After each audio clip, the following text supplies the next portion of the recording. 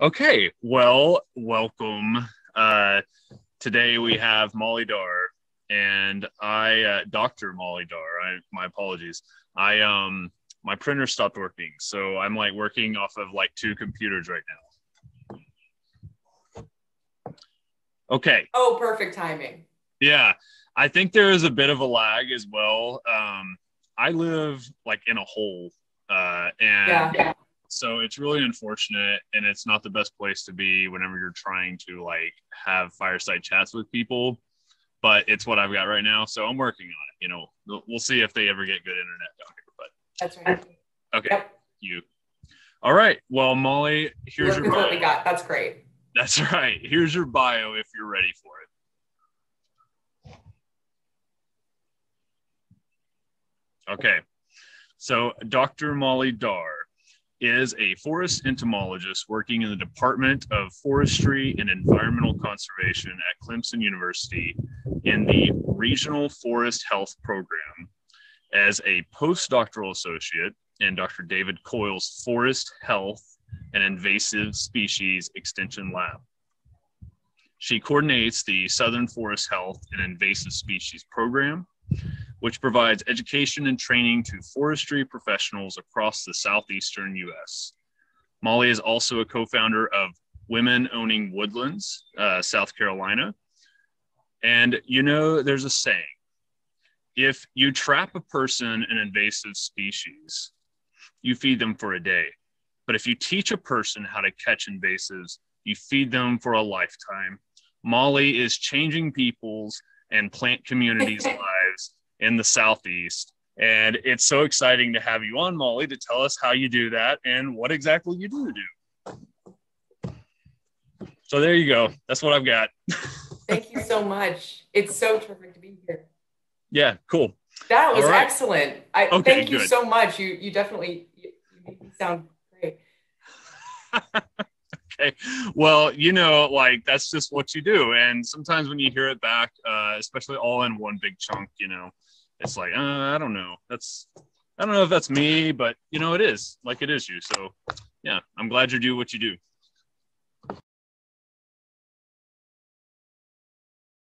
So Molly, if we can just start with who is Dr. Molly Darr and what do you do? And you can start back as far as you want, or you can start as recent as you want. It's your story, so go ahead. Okay. I have a tendency to ramble, so I'll try and keep it tight, or at least linear. So I grew up in rural Northern Virginia. So when I talk about my hometown, like to paint a picture, there still is not a stoplight there. It is truly in the middle of nowhere. And I think because of that, and that our closest neighbors were like miles away, my younger brother and I were left to our own devices for entertainment, which basically just meant exploring outside. And so I think that sent me on the fast track to stick with natural resources and study forestry and bugs and stuff like that. So yeah, I don't know. So I went to Virginia Tech for my bachelor's degree, and I majored in wildlife science because that was a lot flashier at the time than forestry. I do have regrets. I really wish I'd gotten that forestry degree, but we're making the most with what we got here. It gave me a good holistic approach for what I do now. And then I took some time off and I traveled around out west and lived out of my truck and did the whole early 20s thing and realized very quickly that a bachelor's degree won't get you terribly far in the sciences, unfortunately, kind of bouncing around just from seasonal tech job to seasonal tech job, which I loved. I mean, you're really in it. The thing that I didn't like was trying to find internet to constantly be applying for the next position when funding would run out. So anyway, that got old after a few years, and that's when I decided to come back to grad school. I definitely shopped around, but the place that kept calling me back was in Blacksburg. So I went back to Virginia Tech for my degree in entomology, and it was really wonderful to return to Southern Virginia. That place has such a special place in my heart. It definitely always will. And it has such a rich ecosystem that I didn't realize how lucky I was until I moved out of it to have studied there for so long.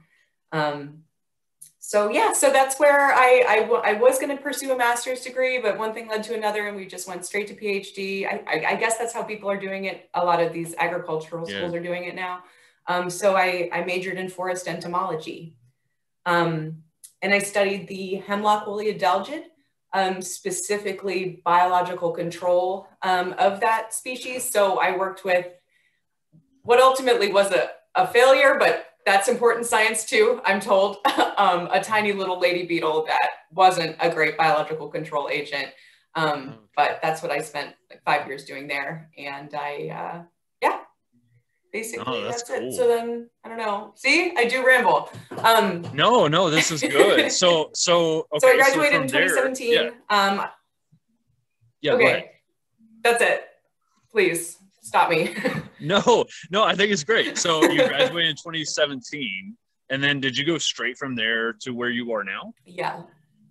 Oh, wow. Okay. Wait, so. I did, yes. So I also found my husband in grad school, and he got a job out in Washington. Hey, good job. I'm glad you found him. That's awesome. Yeah. Thanks. Yeah, right across the hall. Very convenient. That's cool. That's cool. No, I did the same. I mean, but well, I started young, so like ours was undergrad.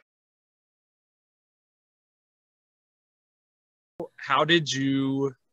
Why did you make that decision to go to where you are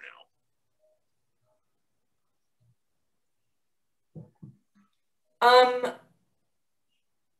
Out to Washington specifically, or the my. Oh no, sorry. After grad school, what led you to that postdoc?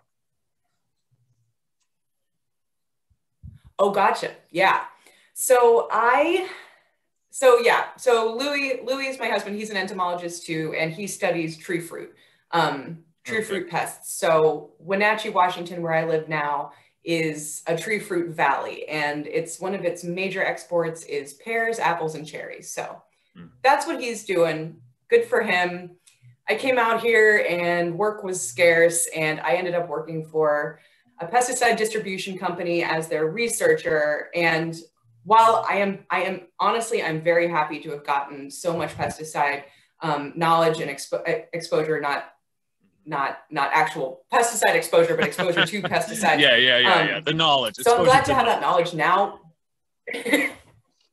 Yeah. But at the end of the day, I was really just a sales rep, and that is not what I went to school to do. So right. I lasted a year, and then I was like, I gotta get the heck out of here. So I contacted all of my friends and colleagues from back east who I was just so blown away by the community that I got thrown into right out the gate at Virginia Tech and studying through the southeastern region. It's a really tight knit, close group of people, and they really seem to take care of their own. So once I put my name back out there, I was kind of directed pretty quickly into the direction of Dr. David Coyle. And he had just accepted a position as a 100% extension faculty at Clemson, where he works in forest health. And they said that he was potentially looking for a part-time person to take over this incredible program that he had built before he took on the role at Clemson. So that is the program that I help run now. That is sort of the aggregate for all invasive species information for the southeastern region of the United States. So he was looking for somebody to carry on that program because he was going to be way too busy with his new faculty position. And lucky for me, it just kind of snowballed from there. So he was able to offer me a postdoc appointment pretty quickly after we got to talking, and we compared notes and backgrounds and resources. And so I started up with him in October of 2018, and I love my job, and I feel so lucky to be able to say that as an early career professional, especially in the time that we're in now, where positions are difficult to come by, and you count yourself lucky to be able to work at all. And my position I also feel very fortunate to be working with Dave specifically. He's a terrific mentor. He's a very conscientious person, but he also is flexible enough that he allows me to, from the start, work entirely remotely. I still get to stick with my roots in the Southeast, which is very important to me. I can continue to pursue forest entomology, which I have, absolutely fallen in love with and would like to build a career in that direction. But as I was warned very early on, it's difficult in a dual career household for you both to continue to do that. So yeah. Dave has made that possible for me. And I'll always be so grateful to him for that. So, so basically it kind of, we've just been building it from there. But before the pandemic, I was able to fly back east it got to be about monthly, especially on the on season. So I get homesick and it was nice to be able to kind of go back to my old stomping grounds, and we could have face-to-face interfaces, and I could run workshops with him. And in the off time, I would just do everything else online. And it's been great. It's been great. That's awesome. No, I mean, that's such a cool story to be able to go back and look for something, in that area and find it, but B, like that flexibility. I mean, I understand that completely. Like when my wife and I, we've had a couple of, intersections in our career where we're like, oh, should I go this way? Well, what about you? Like, where would that land us? And like to be able to both pursue something in different parts of the world, that's tough. And a lot of people they make that move apart, and that's hard. Absolutely. So what an awesome opportunity that, you were afforded, but you earned, and that's really cool too. Yeah, I suppose like, that's the thing is like, had you not been a child of the Southeast in a sense, like, you probably wouldn't have been able to pull that off. An intimate knowledge of the culture of where you came from, the species, what you're up against, and just rubbing shoulders with the people of the South, like I'm sure that definitely had a huge part of it. So credit to you for going back to your roots. Thanks. It definitely feels right. Yeah, no, that's cool. That's cool. And I know that too, as well from experience, like my wife and I, we had 2 kids, we have 4 kids. And when we had 2 kids, we moved to Australia, and it wasn't until we moved back that I realized like, wow, Oklahoma, like it's got a lot going on biologically speaking. And I know a lot of other ways too, but I mean, definitely as a biologist, it's a really cool place to be. And but yeah, you definitely have to kind of move around and, until you can figure that out. So yeah, it takes some separation. That's so cool that you lived in Australia. Oh yeah, it is so cool that I lived in Australia. It was such a cool place. It is such a cool place. And yeah, the people, culture, all that, I love it.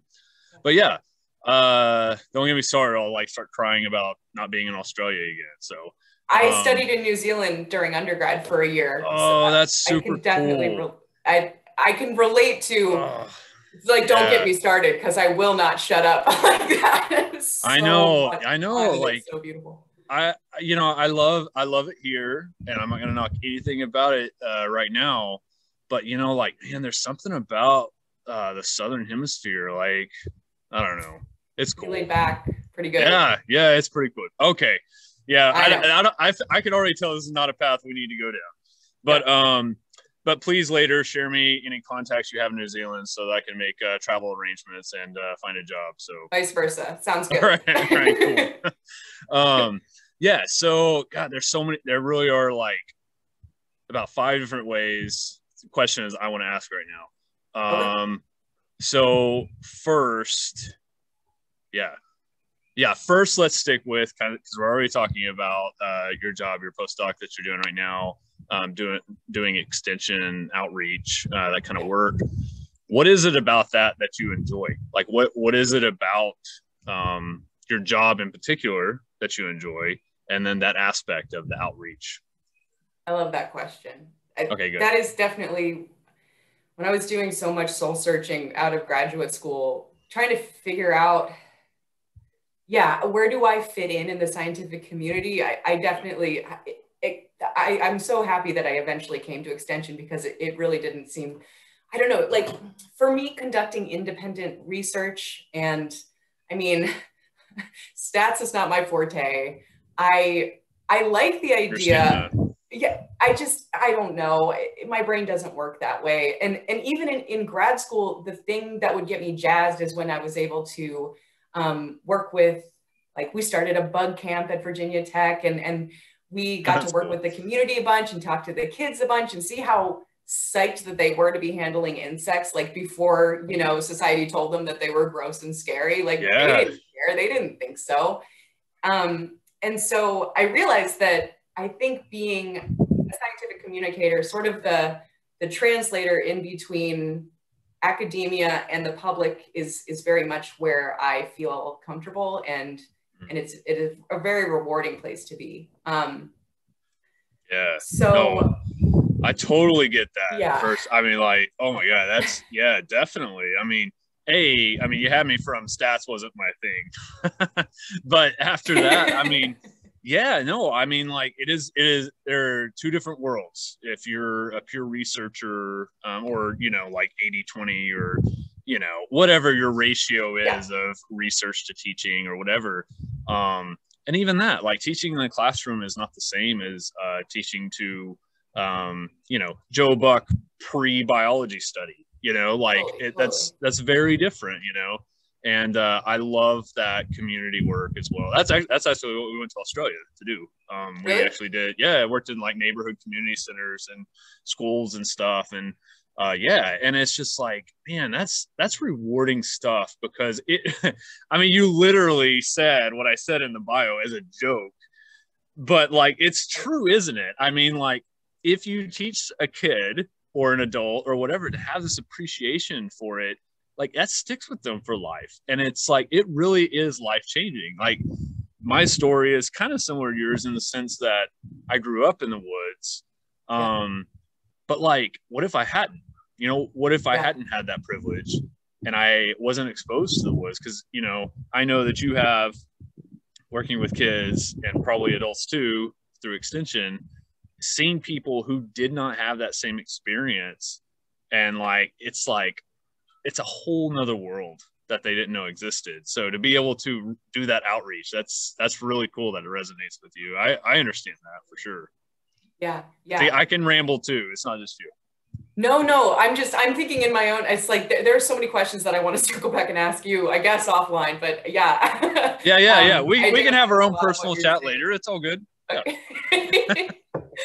Yeah. Yeah, it's a privilege. And that's something that I've definitely recognized as I've started doing this professionally, is not only, I mean, so many folks, and I mean, so many kids don't even know that these career trajectories are possible for them. Yeah. They aren't able to go muck around outside. They aren't able to get to those destinations, and say they don't know that they don't even know what science really looks like, and that they are qualified to do it. It's not just a bunch of eggheads in their ivory tower. And I won't get too political, but I think that this is a very important time for scientific push, you know, and so if you can show people how many different ways that science can look, and that it really does affect them personally, then that can affect real change. Going back to your joke that isn't quite a joke that I loved in the bio, I think it's completely true. It is, yeah. No, that's cool. I'm with you on that too. I mean, science literacy, in some ways it's everything. Because I mean, you know, we're taught, well, we should be taught anyways, that science is, you know, it's a branch of philosophy, right? It's a way of understanding.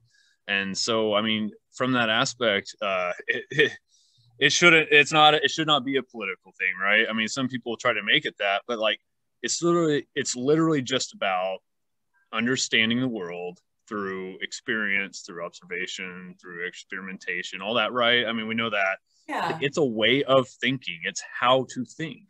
And so, yeah, wouldn't it be nice if more people knew how to think, you know, just like look at data, you know, let's make good data-based decisions. And yeah, so yeah, I know we can go that. That's a whole nother chat. Yeah. But no, that's cool. That's cool. Okay. So I think we kind of covered that aspect, you know, why you enjoy the outreach.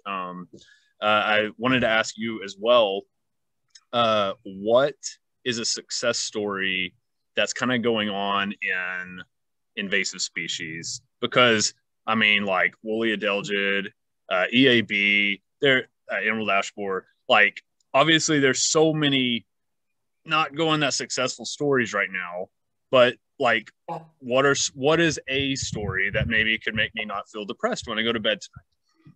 That's a very good question. And I'm racking my brain. Please think of one. I know. No. Okay. I think, well, all right.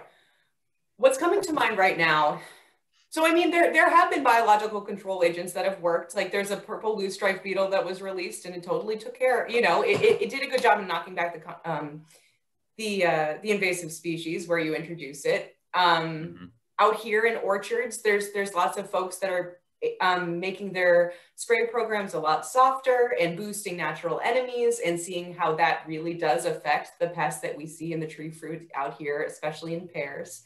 Yeah, no, that makes a huge difference. Yeah, that's very important. Yeah. And if you can show people that it works, and you have to, after years of communication and working with them personally and letting them understand that they can trust you, which I understand, you know, that is asking a lot. It is their livelihood. Yeah. But it's cool when you can see people starting to come around and understand that they don't need to like absolutely nuke their orchards, and that's not the best long-term solution. That actually makes things worse, and here's how ecology works and everything like that. So on a smaller scale, I do see those as success stories.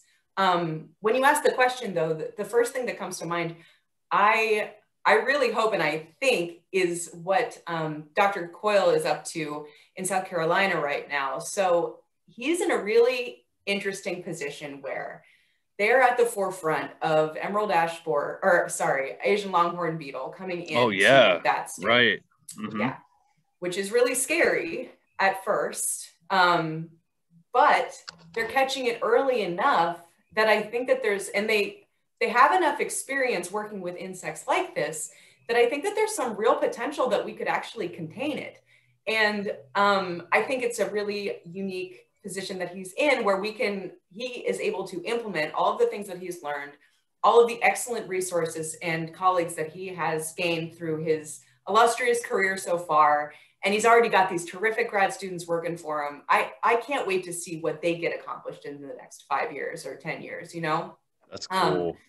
I think that he's already, the way that, I don't know. So everybody knows Dave Coyle's name because he is so good at what he does. So that helps because people are able to, he can reach out to his network, they can talk to others, and they know that he's a trusted name in science, and the whole trusted network kind of, they can just get each other on the phone and get a good idea of exactly where this pest is occurring. So you don't have to be the only boots on the ground trying to figure out where it may be spreading, how long it's been there. They're already getting a really good idea of what's going on. So I'm hoping, I mean, we'll keep our fingers crossed, and luckily they're giving us great publications in real time on the progress that they've been making. But I think that could be a really good success story. And it's also helping us understand these failures, if you call them that, of like emerald ash borer or laurel wilt. You can see how big of a difference public education actually makes, because if you look at the maps of the spread of these insects, they are hopping over, you know, counties and half of the state lines, where you see, okay, there's a population here and there's one way over here. Well, the insect didn't fly that far. How the heck did that happen? Yeah. Or moving their firewood. And so if you can just get that simple message across, like, I know it's really tempting to bring your firewood with you when you go camping, but there are real consequences to that. And if you can get people to trust that message and implement it and tell their friends, then those failures hopefully will inform down the road. We can stop it from happening before it gets so blown out of proportion that, you know, there's nothing that we can really do at this point. Yeah, no, that's fantastic. And I know that's kind of like almost like a setup question, because like that's not what you hear. You don't hear the success stories with invasives, and that's because they are invasive. And especially in the case of, like, we're talking, like, I think everything we mentioned is an exotic species, right? Right. And yeah, I mean, like, you know, it's yeah, like, that's just a losing battle no matter what, in some senses. but I love that you mentioned the word trust several times. And I think that is, it's just, sure. it's so important, you know, like the World Happiness Index. Are you familiar with that? Okay. Yeah. So like it's basically like what they found is in some of the happiest countries, that trust, like interpersonal trust, is like the highest in the happiest countries. And you know, like it makes so much sense, like when you think of, you know, in a battle, in a war, whatever it takes, I mean, like everybody trusts each other, right? Like you have to. That's like, hey, it's like the rule and you get kicked out, right? But I mean, like it's the only way is to beat an enemy is to have high levels of trust throughout your organization. And like it sounds like what David has got going on is you know, that high level of trust, working with all the stakeholders, whatever you want to call them, they're people, right? They're people who are, you know, the people who camp out, or people that run, like manage land, you know, where people camp, to people in government or in other universities and extensions. And that's really cool. That's, I mean, yeah, I've you know what I really thought of, I used to work in oil and gas, and one of my jobs that I worked up to, because my job used to be just like using a shovel, and what I worked up to at a point was to go out to landowners and, you know, kind of do negotiation for if we had an oil spill, what our cleanup was going to be, how we were going to replace their pin oak tree that it was killed, or whatever it was. Wow. And yeah, and like, you know, what I found was like I spent a lot of time out there, just talking to them all the time. And my boss was, you know, like, you're spending a lot of time out there talking to them all the time. And it's like, yeah, but at the end of the day, like they were happy to see like a representative of this company, you know. Yeah, and I just think like it really does. It comes back to that trust. How are you going to get somebody to really have buy-in? Yeah, so that's really cool. I love hearing that. That's exactly what great message for invasive ecology. Yeah. What you said is so true. I mean, you brought it together, I think, what I was trying to articulate, but didn't get around to, in that it's on us too. Like, and so that's why you were successful in your position, and why I think Dave has been able to garner all of these working relationships too, is like helping. It's on us as the experts to let people know that it's just like, look, I get where you're coming from. I get why you're frustrated, and I get why, you know, you maybe turn a side eye towards positions of authority coming onto your land and telling you what you need to do. And the longer that you talk with them, and the more that you actually take a minute to listen to their perspective too, exactly like you were saying, I really think that it makes all the difference. And it's definitely something that I need to keep in mind too, when I'm just like shoveling in as many facts as I can just to spew with these other people. And it's just like, well, why would they care what the heck I have to say, you know?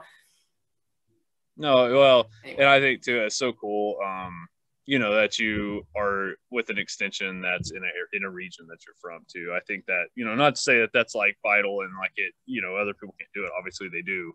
But I think that is cool. And it shows, you know, probably a lot of wisdom on Dr. Coyle's part too, you know, and who he picked, you know, for that job. So I think that's cool. I'll be sure to tell him that. Thank you. Yeah, no, I mean, you're a testament, you know, from or, you know, to his name. I mean, you know, because that's, you know, he knew who he was hiring, you know, like he's making good decisions. So I think that's cool. Okay, so we'll shift like completely away from invasive species and all that stuff. I wanted to ask you about women owning, is it woodland? I lost my paper. Yeah. So yeah. Okay. Oh, that's great. So Women Owning Woodlands. Yeah. Yeah. Okay. Tell me about that, because I just think it sounds cool. And I just love hearing stories about this. So please go ahead. Well, tell me if I'm going too long in my answers too, because I just realized how long I've already kept you on here. No, it's all good. Don't worry about it. I'll just I think what I'm going to do is I'm just going to cut like some of this stuff and and just like shorten it. That way it's a more digestible video. No, because honestly, I never talked this. I have never like cut a video ever.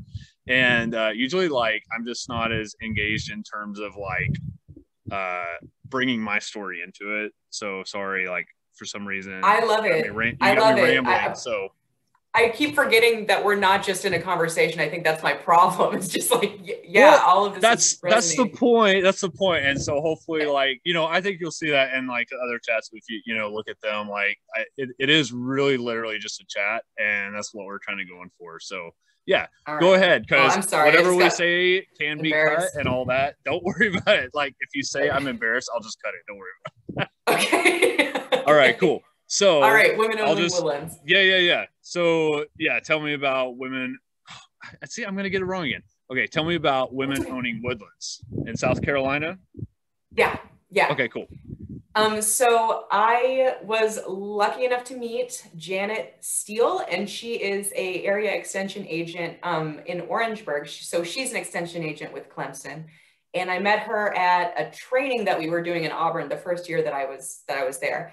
And she took a chance on me, and she is one of my, I just love Janet so much. She is a mentor that I hold close to my heart because for one thing, she's a dang pioneer. Like there are not many women in forestry, period. And she's been at it for a while, and she just does it with this humble grace, approachable, but knowledgeable. I don't know. I'm obsessed with the woman. And she's of course like, she hates when I compliment her. She can't handle it. She's just like, oh hush. Like, but I can't get enough of her, and I love spreading the word about how talented and important she is in this initiative. So she told me a little bit about it, and she had just garnered funding from SAF to start the South Carolina chapter, which is part of this national network.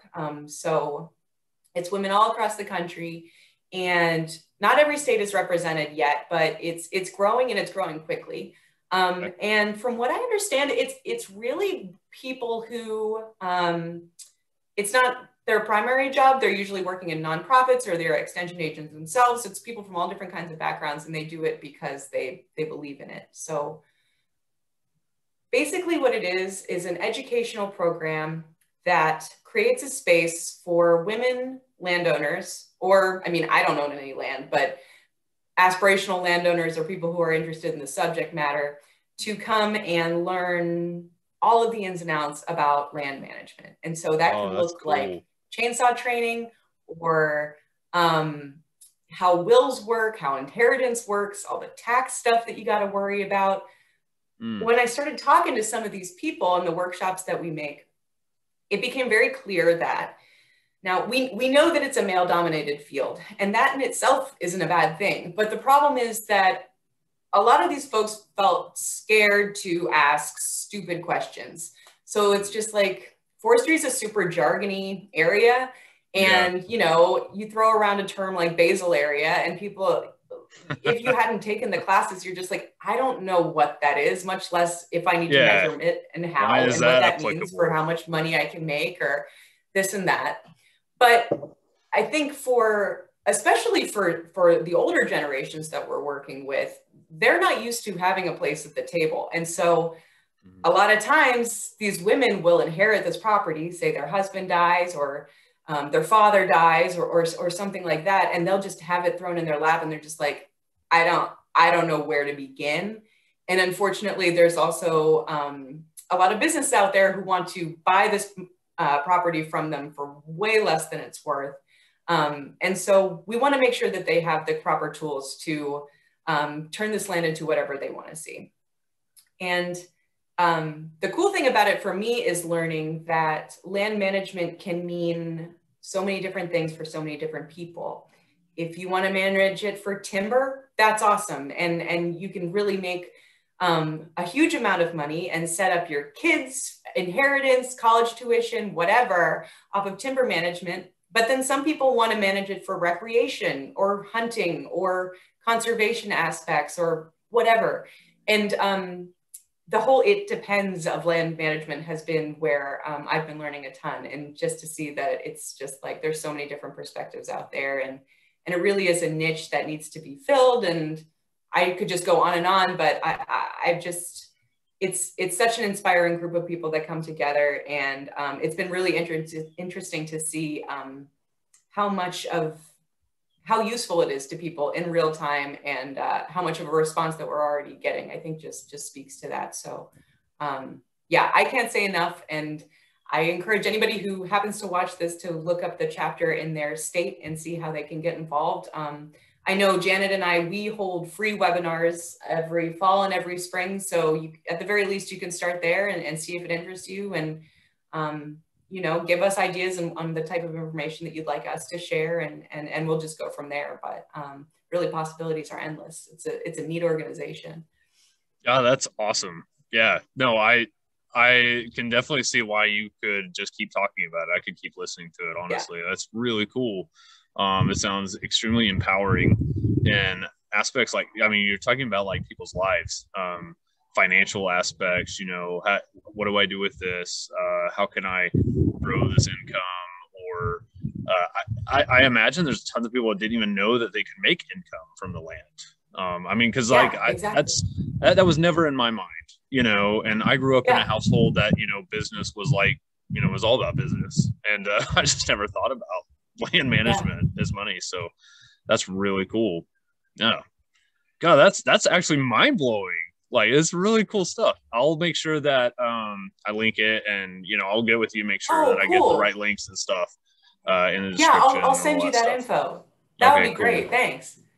Yeah, that's really cool. Okay, so did you say that so was the funding from SAF, or is this like under SAF's umbrella, or? Yeah, I think Janet got the funding through SAF, but it can come from a bunch of different forestry-oriented organizations. Okay, I got you. Women Owning Woodlands is not affiliated, yeah. Okay, all right, cool. All right, but it is a network thing. I mean, like from state to state, is it interstate, or basically every state's kind of its own independent group? It is a network, so they will have, we're now, they'll have meetings where the leaders kind of come together, and it seems like maybe monthly. And then on their website, they have, they're always putting out material that the different leaders provide. So from Janet and I, it's a bunch of virtual workshops since it's been, you know, pandemic times, but there's fact sheets and, I don't know, informational video, radio segments, stuff like that. So they kind of aggregate everything that we do in individual states and hold it under that national umbrella. It's a really wonderfully run organization. No, that's really cool. That's really cool. I don't even know. I don't know if there's an Oklahoma chapter or not. I don't either. That's something, you know, worth looking into. Yeah. That's really cool. Yeah. I'm going to look into it. I'm glad I learned more about it, because, you know, like seeing it written, you know, Women Owning Woodland, it's like, oh yeah, that's cool. Like, I'm sure that there is that, you know, but until you are impacted by it or learn more about it, I had no idea like the kind of impact that it's able to make. So that's really cool. Yeah, they've got lots of good resources. So I'm sorry. I'm so sorry. Yeah. Sorry. No, I was just gonna say, like, you're involved in very high impact things. And it certainly sounds like your career trajectory, what you're wanting is to continue that route. Does that seem right? Or the list of questions that you gave, and that one of just like, where do you see yourself? You know, that already just is just like, I don't know. Yeah.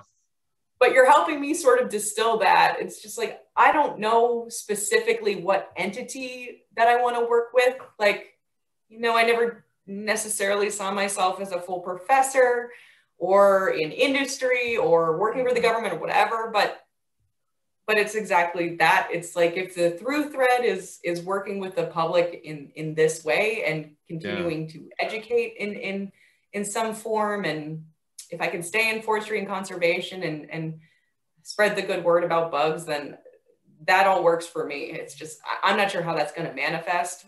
And I don't know. Well, we never do, right? Like, you never do know where you're going to be in 5 years. You can make some goals and stuff like that. But no, I think it's cool that you're on a path that you're enjoying. Yeah, I I mean, like that attitude. that's what it's about. You know, you got, Yeah. if you can enjoy where you're at today, that is amazing, because especially today, like everybody's just trying to keep it Truly. together. So if you're like enjoying it, like just keep enjoying it, you know? So I'm glad you Yeah, have right. it. I'm glad you're on that path. That's really cool. Okay. So let's have a couple of questions. All right. This is question round. Okay. All so right. The first one I always ask, because it's my favorite question, even though it's one that I can't answer for myself. Okay. Oh, all right. Yeah, I know. I try to build it up. What is your favorite? What is your favorite tree? Tree, right. Oh, yeah. That was a hard one. Yeah, I know. I know. Surprisingly tough, isn't it?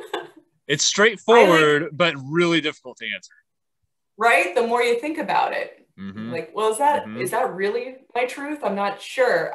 So I'm like sentimental to a fault. It is terrible. And so where my first thought goes is there was this weeping willow tree that I spent my childhood under, and I would always go down by our creek and read under it. And, you know, it was very like cataloging my life. I can think of it as like the whole giving tree, like growing up under that tree. Yeah, right. Love that tree. Weeping willow always has a place in my heart for that. But man, whenever I get to go back down south, the thing that pops into my head is how powerful those live oaks look with the Spanish moss. They are so ancient looking. They're like stately trees. Yeah. Exactly. They look like I don't know, just life force incarnate, and they have their own little ecosystems in them. And I love the moss and their silhouettes against the skies. And I just, being out in this arid country, man, I never thought I'd say it, but I miss that humidity horribly. So yeah, for sure. No, that's awesome. Well done. 2 solid answers. Thanks. Yeah. All right. Nice. 2 for 1. All right. So those are my favorites too, by the way. Like, I mean, they're all my favorites, so I get to always say that. But yeah, willows for sure. Yeah. I had a childhood willow for a time, then we moved. Yeah. It wasn't. It was not down by the river. I didn't get to sit under it, like and read. But yeah, it was cool. I kind of imagined it's kind of like Totoro, like, like you just kind of get to hide in, like this little space, and like you can see things out, but it feels like magical. Totally. Like, it's that whole like, if I cover my eyes, you can't see me kind of deal, Totally. Yeah. You get it. Yes. Yeah. Willow people, we get it. All right. I know, right? Okay, so my next question is, what is your favorite fireside food and beverage? Oh, I like that one too. I mean, pretty basic, but why mess with success is hot dog and an IPA. All right. That sounds, I could have that right now. That sounds incredible, but more of a savory than a sweet person. S'mores never really did much for me. So gotta, stick with a hot dog and a beer. And all right. Do it. Very classic. All right. No, that's cool. You really are from the South. Wow. Okay. So let's see. What next? Okay. Do you have a favorite childhood cartoon? Or current cartoon? Oh yeah. Like we watch our house always has cartoons on, whether it's for me or the kids. Yeah. I'd be curious on what you guys are watching too. Stuff gets kind of wild these days, but like some of it I like, so it's all right. Yeah, right. I'm like, what are the kids? What kind of programming are they being given? Arthur. All kinds. Wait, what? Who? I think The Simpsons. I gotta say The Simpsons. Yeah. Okay. All right. It's a classic. That's classic. You stick to the classics. Like I definitely understand. Like you're like, I gotta like analyze. But then, like, on your favorites, you, like, stick to some really solid ones. I see that. Yeah. You got this pattern going. I can't argue with it. You turn it on any night of the week, it still cracks me up. It's evergreen. Yeah. All right. So let's see what else. Okay. If you could go back to your teenage self, what would you tell Molly? What advice would you give? Yeah, I love that question. I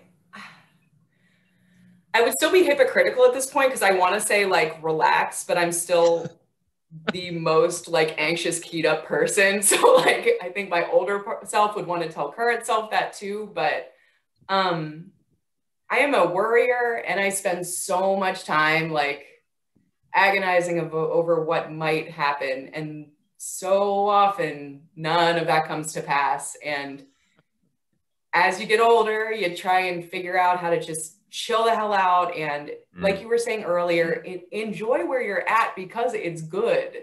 So that whole mindfulness, stay present kind of thing, I really, that would have gone a long way for me as a kid. And I think too, I've always had pretty low self-esteem. So just kind of like letting that person know that like the decisions you're making are valid, the path that you're on is valid. Have a little trust in that, and you might be surprised where it leads, you know? And yeah, instead of second guessing so much. Yeah, no, I like but that. Having said That's good. I feel like I'm in therapy. That's very helpful to hear out loud. It's like kind of tell myself that right now today is helpful. Yeah, well, you know, I think that like, you know, that question is such a good exercise in self, you know, evaluation. And, you know, we're really actually projecting what we want right now onto our past selves, right? So yeah, totally. It's kind of a trick question, I guess. I don't mean to ask it. I'm not trying to be a therapist, but you know. Okay. I loved it. Okay, good. So one more therapy-like question for you, okay? If your future self just made it doing whatever future Molly is doing, okay? She's retired or she's still working or whatever. If she could come back, what would you want her to tell you right now or be able to tell you?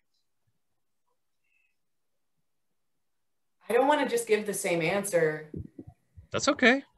But I think it is going to be sort of along the same lines. Like, it's worked so far, and I'm picturing this woman, and I'm hoping to live like, you know, a long, fulfilling life. And I think that the through thread, like, I think kindness is incredibly important, and I think generosity is incredibly important. And I think it forces you to kind of get out of the whole, like, the problems that I was talking about, like the anxiety and the doubt and the worry, like that is so inward. And if you can focus on those goals to kind of bring yourself out of being so sucked into your inner turmoil, then that helps you and that helps the people around you. So I think if I can stick on that path, then hopefully I can. And if my older version of myself can give myself that advice right now, then that would be good. That would make me very happy, and I can feel awesome. Like I did a good job. Yeah. No, I think you just did give yourself that advice, and me too. That's really good. It resonates. Yeah, that's cool. Question. Yeah, I like that. All right. Well, let's see. Let's do one more question. I'm going from my memory, which you would think after like 8 times I would have these like down. That's not so many. I'm so reliant on my paper. I got them here. Oh, good. Pick one and ask it and then answer it. How about that? That sounds good. From the icebreaker ones? Sure. Yeah. Okay. Oh, well, this kind of, when I was just answering the last question, I was picturing this person. So if your life was turned into a movie, who would you want to play you? Awesome. I love this question. I'm always wary of asking it because it's like a lot of people don't think of that. I don't have an answer for me. So yeah, go ahead. Go ahead. No. Do it. I like it. This is like one of my favorite ones. So please do. Okay, cool. Good. Me too. So I'm obsessed with Angelica Houston as like, there are not too many like powerful leading ladies who are doing their own thing that you see in pop culture, right? Mm-hmm. Have you ever seen Lonesome Dove, that miniseries that was on? If you haven't, I'm like imploring you to. No. Like, I definitely have seen it because I don't think you could be a child growing up in like the 80s and 90s or whenever it was, okay. and be at home by yourself and not like on see every that. Sunday. Yeah. Yeah, go ahead. Well, it's it may not on like that. hit me too much. Okay, yeah, cool. That's who it No, would she be. was like this badass. She has the best fashion. Like every Wes Anderson movie, she is like the matriarch. She is the one with the power, and she seems so sure of herself, but also like so fabulous at the same time. Like she has this like femininity, but like I don't know. She just, if I could channel all of that, if that's what older Molly could end up being, then I would be happy. But when I was reading that, I'm like, who? That's the one. That's the one right there. I like that. I think I'm not giving people enough credit, and I think what it is that I just need to get answers to all these questions. I feel more confident and be okay with asking them. Yeah. Okay. All right. I'll come up with an answer in one episode down the road. I'll like send you a message, say, hey, I finally answered this question. So yeah. Yeah. If you ever need someone to interview you so you can answer your own questions, I'm happy to do it. Okay. No, I like being on this side of it. Yeah. All right, Molly, this is awesome. Oh, if people want to reach out to you, what's the best way for them to do that? Well, like we were saying, I mean, Twitter's a pretty powerful tool these days, and that's nice and easy to remember. I'm just at Darr, DARR.Molly, MOLLY, on Twitter. So you can find me there, and then all my other contact information's right there. But I would love to meet more people in the community or outside the community. Please reach out. The pandemic's so lonely. Let's talk. Yeah, absolutely. No, I'm glad that you agreed to come on. That's awesome. I've been really enjoyed this. This has been so much fun, Joe. Cool. I'm glad you've given me a lot to think about.